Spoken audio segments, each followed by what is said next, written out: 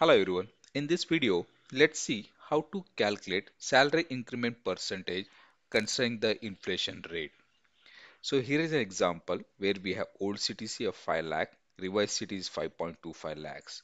And the formula to calculate the increment percentage is equal to revised CTC minus old CTC divided by old CTC, press enter.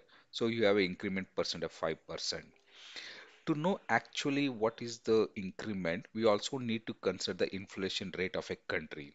Here is an example for India inflation rate for year 2022. The inflation rate was 6.7%. So let's consider this 6.7%. Now let's calculate the actual increment percentage after inflation is equal to increment percentage minus inflation rate. Press enter.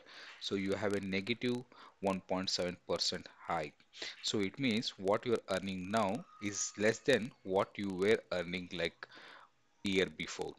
Thank you.